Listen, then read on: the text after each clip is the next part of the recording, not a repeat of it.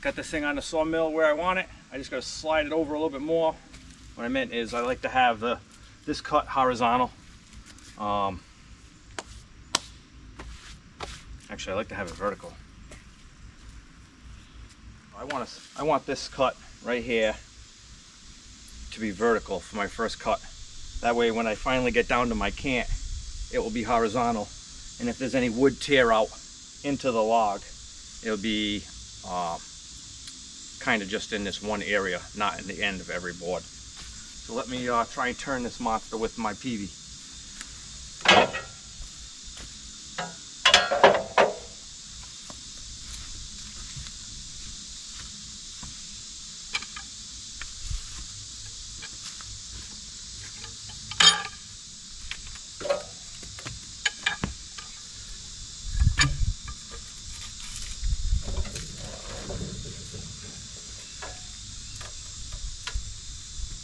I know somebody out there, when I started to turn this, they saw my log stops facing the wrong direction, meaning the pointy side towards the log. But with these log stops, it doesn't really matter which side's facing the log because they always dig in. But guys with this sawmill on YouTube, throw PVC pipe on there. You saw what happened when I just tried to turn it. Watch this. See how nice that is? Just tell me when, just look at that end for me. Tell me when I'm perfectly vertical. Right now.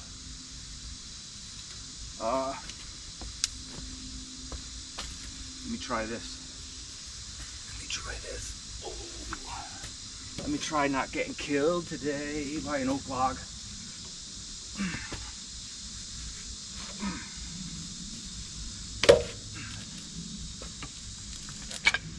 A little bit more.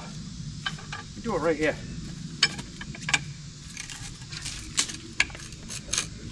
So I cut a log this winter out of this log pile. It was probably as old as this tree on the ground anyways, laying down. And someone asked me why I cut so much off of it for my first cut. And it's because that side, the wood was probably punky. You know, that sapwood doesn't age well. See that? On the pile. So I just took a big heavy cut right off. Alright, I got that going perfectly up and down right now. Lock it into place.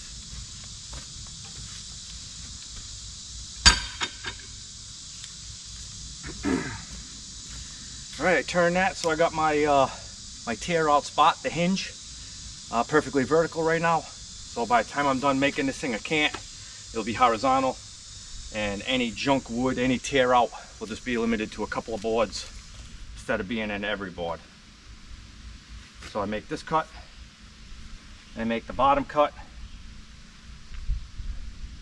and I flip it, take one of the sides off, flip it again, take one of the other sides off. Probably be 8 cuts total.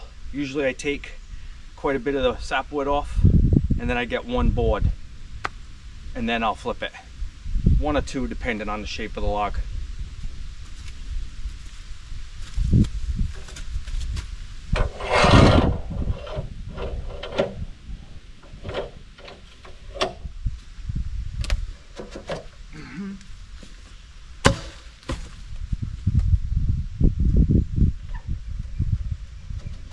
Don't slide them on too far. I don't know how your PVC pipe fits on here, but these things fit tight. If I slide them on, all the way, they're a pain in the butt to get off. And then I got this unistrut.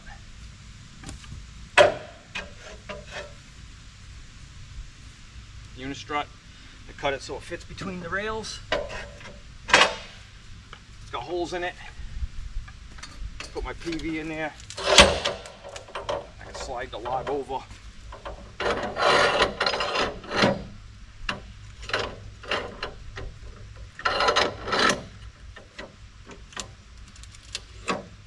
Lock it in place. on this end.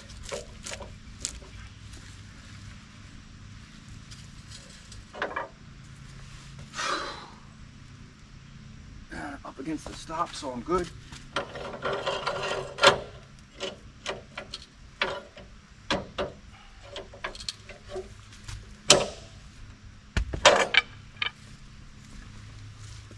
Alright, got my blade tight.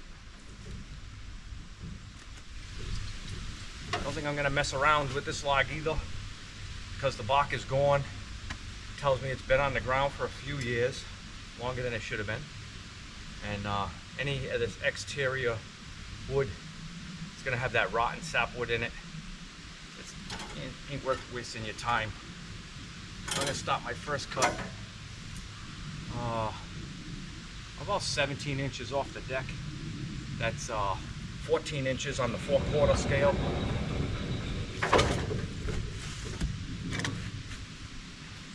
This log is about, I got 19 inches, the small end. And we got 21 at this end, but it flares out a little bit at the bottom here. I'm gonna cut that right off, and I'm gonna take the scrap wood and put it on the forks instead of throwing it where I was throwing it before. That made a big mess. Just let that side collect sawdust.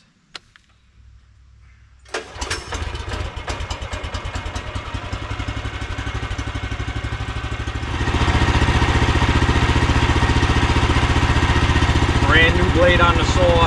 This is when I always hit metal. I don't know if I got this tree from a tree service or not. Don't think I did. I think it's one that I had to take down that was near the house. There shouldn't be any metal in it.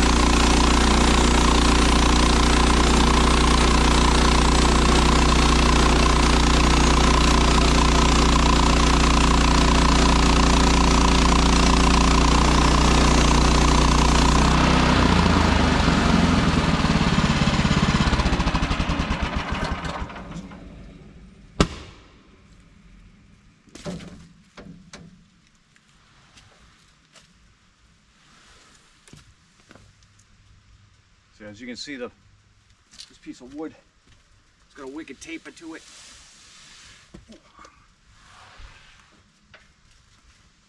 Wouldn't get much of a board out of this end, but because of the belt, the flare out on the bottom, it looks like a lot of waste.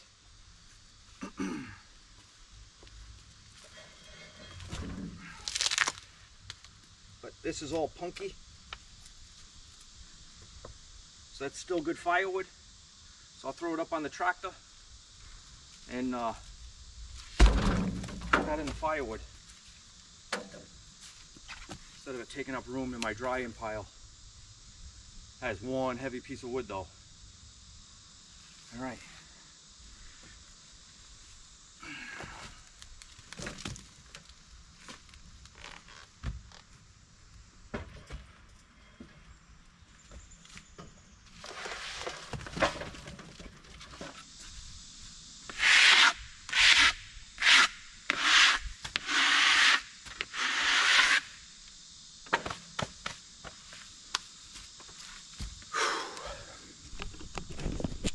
All right, here we go.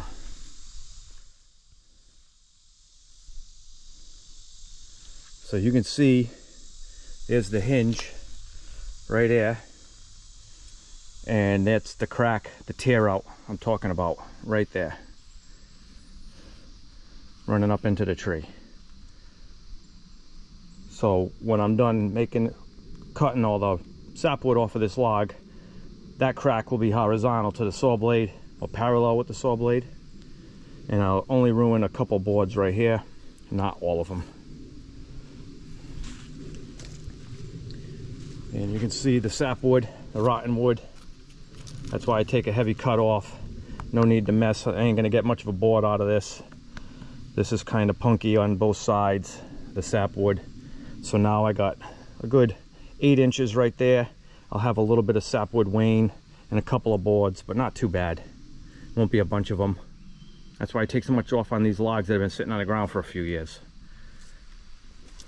I'd like to have more time and cut these logs up as I get them, but you know, life goes on and I got other things to do. Today's a beautiful day for sawing up a log. Let's get it done.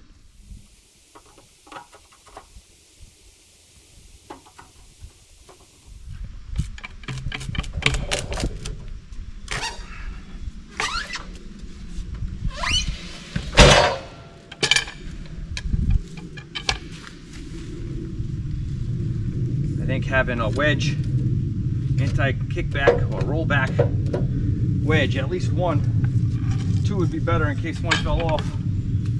You're rolling these heavy logs up on the trailer like that, especially these punky ones. That tooth pulls right out of that sapwood. Always at the worst time.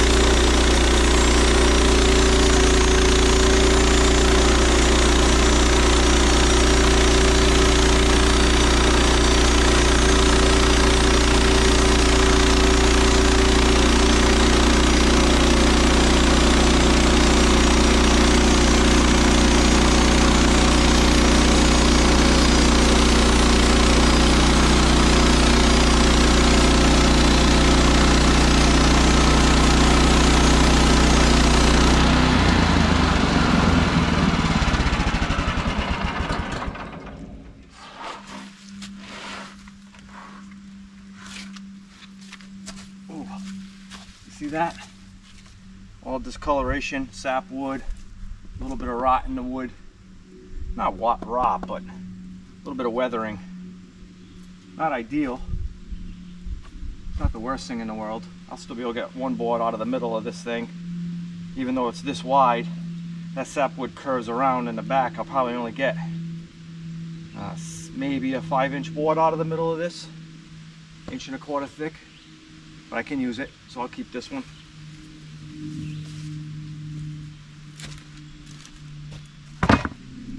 I only got a couple more logs this old, all probably from this tree. As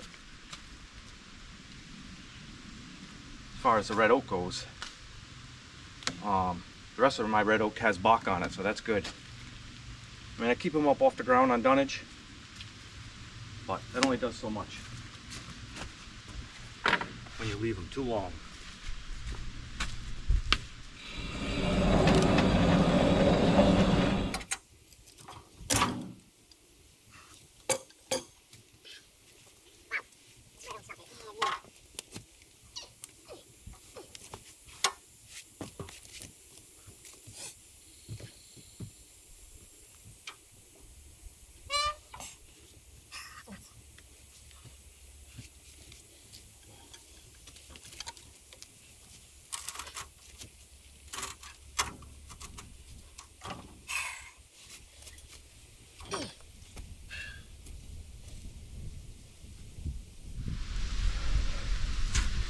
You know, there's something,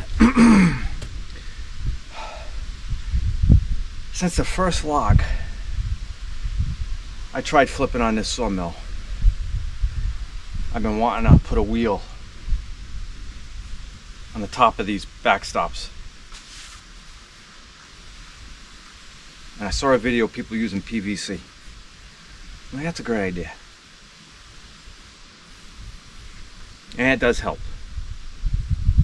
But when you get to this stage of the game with a heavy log, and you flip it, you get the PVC in there, you got a lot of fidgeting around to try and move the log away from the backstop, keep it from falling over, get the PVC off the backstop, get the log back up against the log stop. And I know all I gotta do is put wheels on the top of those things so they're flush with the face. So when I go to roll, they don't dig in. But then I mill a couple of logs that are smaller, and I can roll them around no problem. And I don't do it. I think my next video, me putting wheels on those things.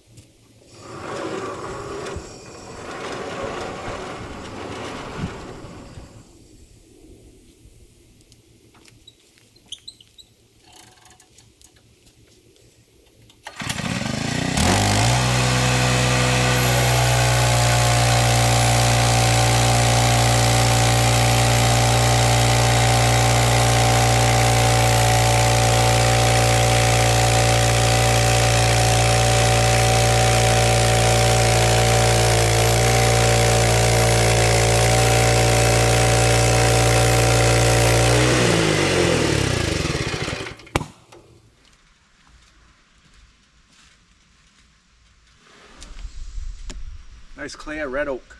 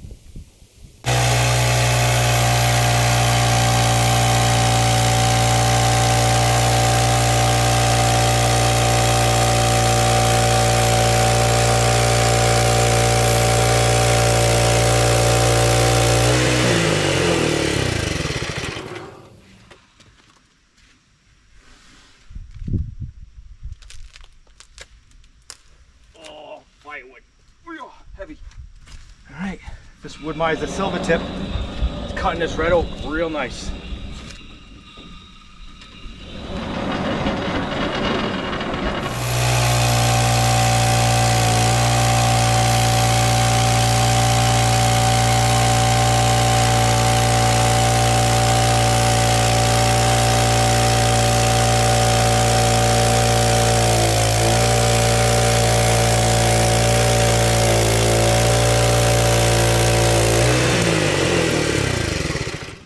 I got a Wood-Mizer SilverTip with a 7-degree angle on the tooth.